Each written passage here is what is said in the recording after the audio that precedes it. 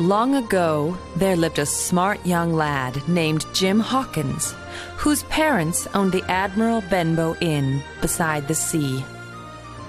One day, a sailor named Billy Bones came to stay in their inn. He was tall and huge and had a big scar across one of his cheeks. He resembled a pirate. He spoke in a loud and harsh voice and carried a heavy iron chest with him. Young Jim was curious to know what was inside that chest. All day long, Billy kept looking at the ships through the window of the inn. Every night he would get drunk and start a quarrel with the other customers. No one dared talk to him because he was just so mean and nasty, and he would beat them if anyone came near his table. Young Jim was impressed with Billy's strength.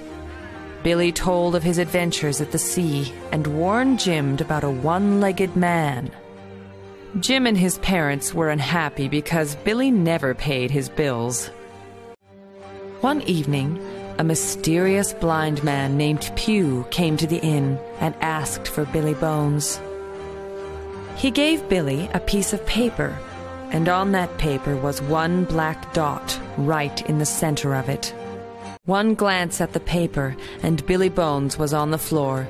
He had dropped dead. Jim hurried to see what had happened, but it was too late.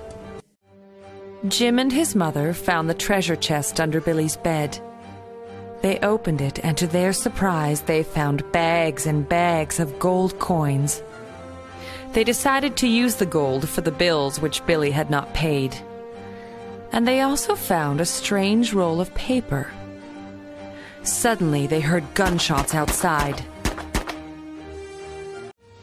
3 policemen were standing nearby and had also heard the gunshots. They rushed onto the scene and found 2 gangs of pirates fighting amongst themselves. Seeing the policemen, the pirates ran away. Jim immediately understood that the pirates must have come to get Billy's chest. Jim asked the policeman if he could meet with the squire. The squire patiently listened to Jim as he told him all about Billy, the chest, the rolled packet, and the attack. They decided to open the packet and discovered that it was a map of an island, revealing the path to a buried treasure called Flint's Fist. Quite excited, the squire decided to go to the island himself and hunt for the treasure. He invited Jim to come with him. The squire hired a ship named Hispaniola, and they all sailed to Treasure Island. On the first day of their journey, Jim met the cook, Long John Silver, who had only one leg. No sooner did Jim meet him than he remembered Billy's warning against the man with one leg. He became very suspicious and stayed away from Long John Silver. But Jim's fears disappeared once he talked with Long John Silver. He was a nice, jolly man. He took Jim to his kitchen and while cooking dinner, told him funny stories. Jim liked him very much. After dinner one night, Jim was crawling into a large barrel to get an apple when he fell inside. As he was coming out, he heard footsteps. It was Long John Silver. He and his men were plotting to hijack the ship, get the treasure, and murder the squire and his men. Jim knew he had to tell the squire immediately. Jim ran and told the others about Silver's plan. The squire thought long and hard for quite some time and asked them to wait until they reached the island before they did anything. He warned the others to be careful of Silver.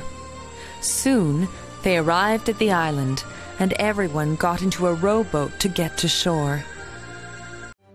Long John Silver had become suspicious of the squire, and as soon as the island became visible, Long John Silver jumped out of the boat to get ashore first. Once the boat touched the shore, Jim also jumped out and ran into the forest before anyone could stop him.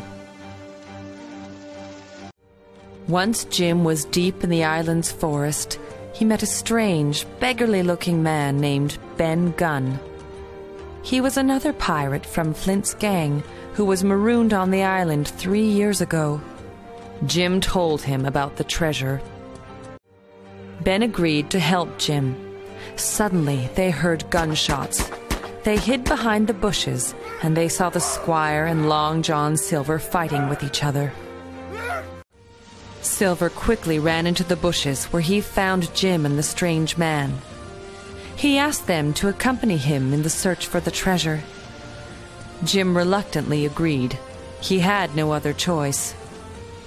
As they walked, they came across a skeleton and a big hole in the ground. Everyone thought they had found the treasure and started to dig at once. Meanwhile, the Squire came after Silver with his crew. Silver and his men were outnumbered. They were surrounded. Silver surrendered and apologized for his mistakes, and he was forgiven. Ben had already found the treasure earlier and had moved it to a safe place. He led them all to the treasure.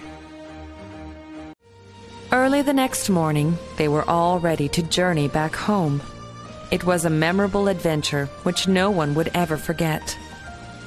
Long John Silver was a changed man. He wanted to help Jim and his mother and look after them in the inn. Jim had found a new friend.